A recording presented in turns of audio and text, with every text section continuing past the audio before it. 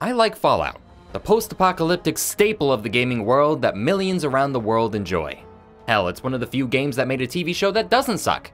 And like any old Fallout fan, I happen to keep up with a lot of the fan-made projects that are being developed for the game. Fallout and Bethesda games in general have a huge modding community that's incredibly passionate about the game, and a lot of modders have banded together to make huge DLC-sized mods within the Fallout universe.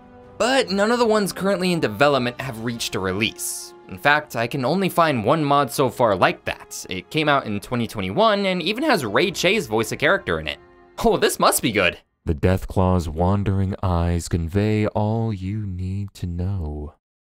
You are looking at an entity of pure lust. Oh dear God. Suffice it to say, we haven't had a Fallout mod that truly recreates the feeling of a full Fallout experience. No, get back in your hole. Other projects are in the works to make DLC-sized mods for Fallout, but many of them have no clear signs of when they'll be crossing the finish line.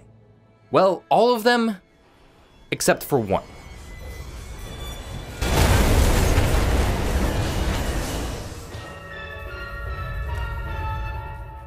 Originally planned to be a small quest mod in 2019, Fallout London is a fan-made expansion to Fallout 4 that brings the world of Fallout across the Atlantic Sea and into the high streets of London. At the start, it was a small team of experienced modders led by the modder Prilladog, but as development went on, it was clear that Fallout London would be something far larger than any mod had ever attempted before.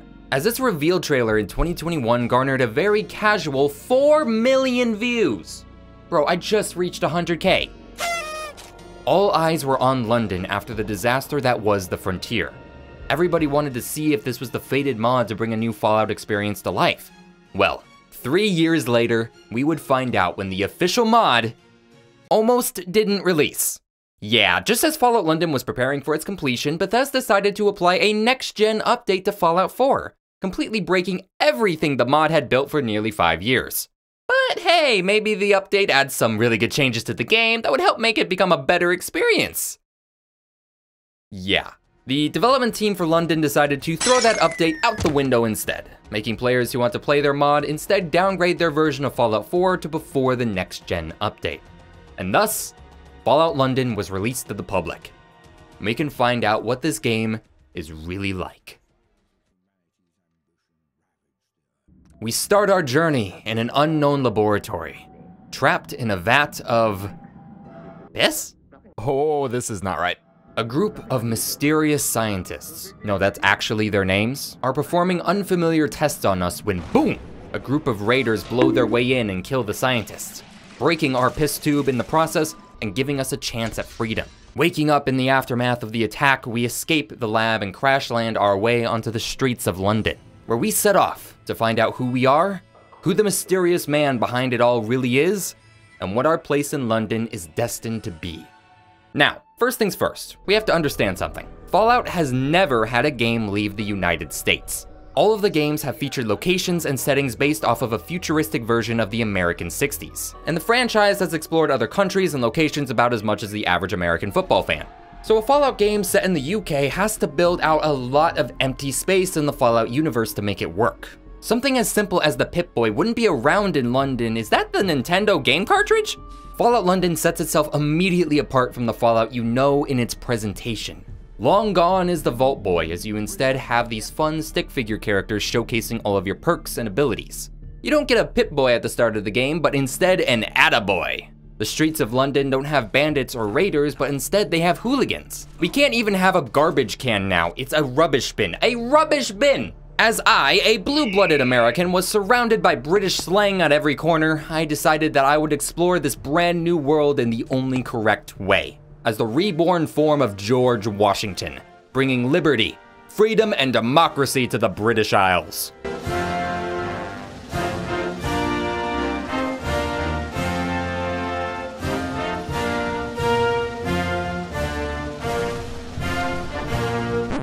Whoa, George, I'm so sorry, he's from a different time. And as the first president of the United States took his first steps onto the soil of London, I had to take a step back and realize the first thing about this mod.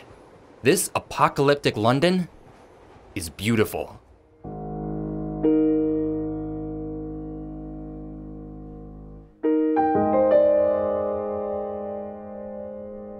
Every street, alleyway, building, and landmark that makes up the large map of London is filled to the brim with detail. Every small part to bring this city to life. From the coin machines you can use to get a special new ion brew, the small Fallout shelters spread across the streets, or even the true-to-life recreation of being shanked behind a pub on the weekend. But as much as I can relish the city this team has built, a map is often only as good as the gameplay it offers. So, what is the gameplay of Fallout London like? It's just like any other Fallout game. That's not a dig on the mod. If anything, it's a compliment. It's oftentimes pretty hard for a mod to be able to capture the same level of exploration and opportunity that a standard Fallout game offers. Even official Fallout DLC struggle to do it. Or hell, full Bethesda games. God, Starfield sucks! Wandering around the map, finding new locations, clearing the enemies, and looting up before moving to the next is a staple of these Bethesda-style games, and I can say for sure that Fallout London handles it wonderfully. Really, I feel like I could explore wherever I want. Now, was that because of the mod? Or because of Todd? The performance of Fallout London is, at least as of the making of this video, pretty rough. I could go for hours having a normal experience and suddenly start crashing every 2 feet I walk. I couldn't meet one of the factions in the game because one of the areas I had to go through to meet them constantly crashed before I could get past it. If you're having similar issues to me in the game, download the buff out, weapon debris, and loading times mod fixes, and a lot of the common crashes will be fixed up. If you're still crashing after that, God help you. Or try to find some help on the subreddit, I don't know, I'm a bird, not an IT guy. But when it does work, I can play it just like I did Fallout 4. I see a group of hooligans and ready my weapon. Oh, I have no ammo. That's okay. I can pull out my melee instead. Let's get these guys. Oh shit, they actually hit pretty hard. That's fine, I can just go into my inventory and pop a stim pack. If you're somebody that just finished their time with Fallout 4 and are hopping into London right afterward, here's something to keep in mind. London doesn't fuck around like Fallout 4 does. You see, at the start of Fallout 4, within the first hour of exploring the waste, you'll have a decent pistol, a laser musket, some healing items, oh, and also fucking power armor. And Fallout 4 in general is pretty generous in handing out supplies and ammo to keep yourself topped up. In comparison, when you spend your first hour in the streets of London, you have, well, that's fitting. You'll find yourself scraping by each encounter with the few tools you have. And when you start building up your supplies and weapons, you'll start meeting bigger threats that burn through your ammo and weapons faster than my patience sitting through a loading screen. And trust me when I say this mod can throw some really dangerous stuff your way. You're minding your own business and see a mangy fox. No problem there, let's just take care of that. Is that glowing? Oh, fuck! Or maybe you decide to take on the Jack Tars, one of the enemy factions in the game. Crazy sailors who use muskets to fight, shooting lead balls the size of my balls at me. And I don't appreciate being pelted with their big balls. Thankfully, for all this ball-centric action, you are able to find a plethora of different weapons, grenades, armors, and more, all specifically made for London and not in the base game. Being a revolutionary man, George was always found with his trusty musket in hand to take out a few redcoats. All right, just gotta oil her up. Yeah, get the ball in there. Hey, don't come over here, I'm still reloading. Hey, let me get my balls in order, come on. I said earlier that this plays like a Fallout game, and I mean that. But these changes in design, the greater survival early on, the tougher enemies, and even the different weapons all make the experience very unique compared to other Fallouts. But now we gotta talk about the other staple of Fallout. What if there was a place with all the zip of Nuka-Cola? Wouldn't that be... Hello, random survivor. You see that man over there? Yes, him. Kill him and I'll give you 50 bucks and a lead pipe. Fallout quests are the meat and potatoes of the experience, the stuff that gives meaning to all the exploration and fighting you do. So it's important for a player to find plenty of quests as you explore. And thankfully, Fallout London delivers with way more quests than any regular mod would usually have. They have your standard big storyline quests, your faction quest lines, and they didn't even skimp out on smaller quests too, like helping an old gangster learn how to read and write. But, as much as I want to give this mod a pass for the sheer amount of quests they offer, I have to say that the quests in the game are pretty rough. I'm going to reenact an actual experience I had while playing one of the quests in the game, to show you what I mean. Hey, you. Huh? What? Help us out. Okay, but... We've got to take out the Millers. But why? No time. Here they come. Oh, shit. Okay. Whew. Okay, we beat them. Can I understand why we're fighting now? Jerry, why did you betray us? Wait, what? How did he betray you? Who is Jerry? Outsider, I can't decide what to do with Jerry. What do you think I should do? What? I don't know. Why should I be deciding if you should shoot him? Shoot him? Okay. Wait, that's not what I... Okay. Thank you, Outsider. You've proved yourself to be a true friend of our cause. You can consider yourself one of us. Thank you, I guess. Can I go now? Now that that's all settled, why don't I tell you why we just murdered an entire group of gangsters? Sure. Why not? Very often in the questing experience, Fallout London almost assumes that you, the player, know way more about what's going on than you'd reasonably be able to. There's a lot of quests that don't give you much of a chance to figure things out before throwing you a brand new objective. One of the early quests you find at the Prilladog Chum Factory is a great way of illustrating this. After you pick up your lovely Prime Minister from the front of the factory, you can head inside to see if there's any work you can do in it. As soon as you enter, you hear a commotion going on inside the factory, and stumble upon an ongoing union movement developing among the workers, led by a man named Andrew Calloway. Proofread your scripts, man. After his speech concludes, you can speak to the boss of the factory, Harvin. Harvin will offer you a job. Namely, he asks you to kill Calloway to quell the union movement. Harvin implies that Calloway doesn't actually care about his fellow workers and is only using the union talk to leverage power against Harvin. This small questline has 3 different outcomes. You can follow Harvin's request and kill Calloway. You can kill Harvin instead and make Calloway the boss. Or you can convince Harvin to give Calloway the promotion he wants, effectively making Calloway abandon the union efforts. Here's the thing. During this entire questline, I can't talk to Calloway. I can't ask him about the union movement before talking to Harvin. I can't confirm whether he actually wants to help his coworkers or just empower himself. I can only talk to Calloway after I accept to kill him, and the only thing he says is that he'll pay me to kill Harvin instead. In fact, every single worker in the factory has a unique name, but none of them have anything to say about the union, Harvin, Calloway, or anything else. They say nothing, not even when you murder a man inside the factory. Hell, there are guardsmen in the lobby and outside the building, and none of them have anything to say about a man being shot inside the factory. You are terrible at your jobs. The quests have a very one-track mind most of the time, and anything that doesn't involve the direct lines of that quest line rarely matter. It's not like the quests aren't trying to tell interesting stories either. There are some nice stories throughout London. And hell, not every questline does this, but enough of them do that it started to bug me. And it feels especially hard for me to talk about because this mod includes full voice acting. The voice work isn't bad at all either. There's some genuinely great performances here, which is amazing for a mod. But a few chances to ask questions beforehand, or even just something different than, "Hi, how are you?" would have gone a long way. But when you do get to understand the quests being given, I found myself enjoying them more often than not. Which now leads us to the next major part of Fallout London.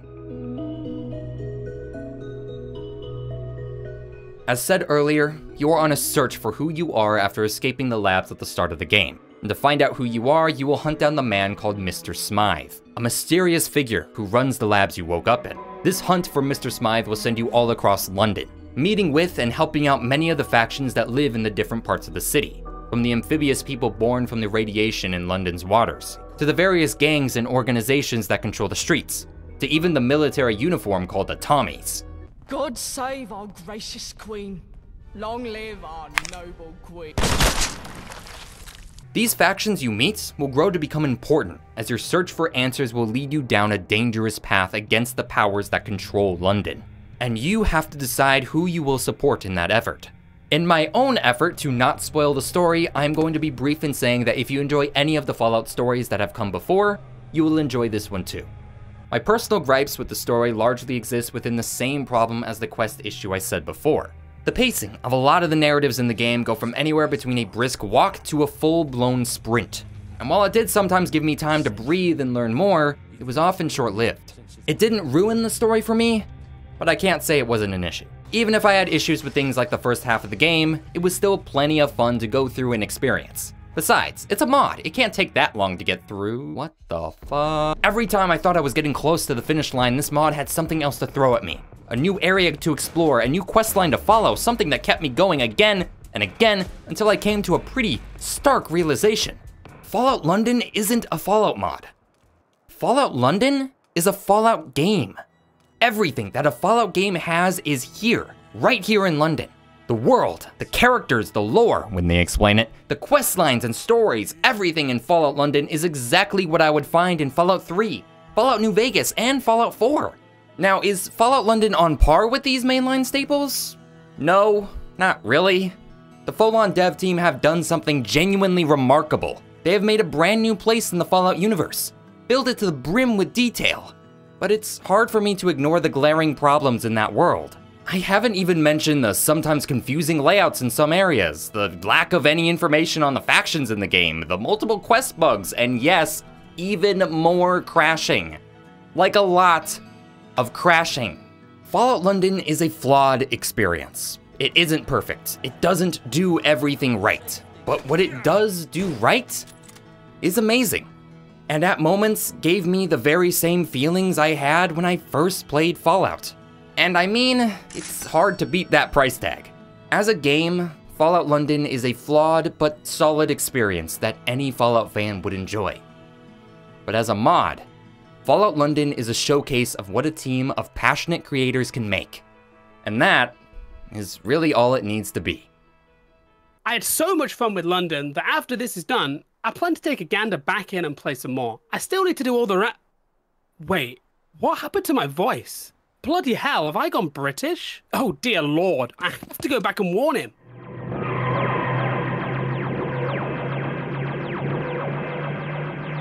The post-apocalyptic staple of the— Wait. What the? Are you me? I'm you from the future. If you make this video, you won't be able to turn back. Oh, ew, it's me but British. What? No, well, yes, but you have to listen to... Phew, got rid of that clone. Now, where were we? Oh, yeah. And like any good Fallout fan, oh, bloody hell.